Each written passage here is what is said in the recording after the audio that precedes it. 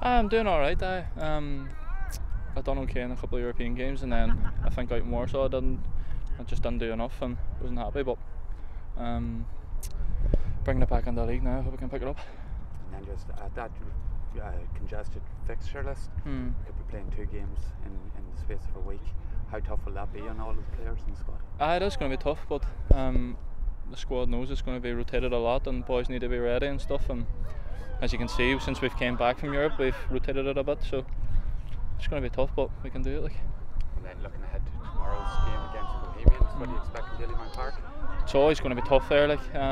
Everybody knows when you go there, you're in for a right game, and we expect no different really. But we'll be ready.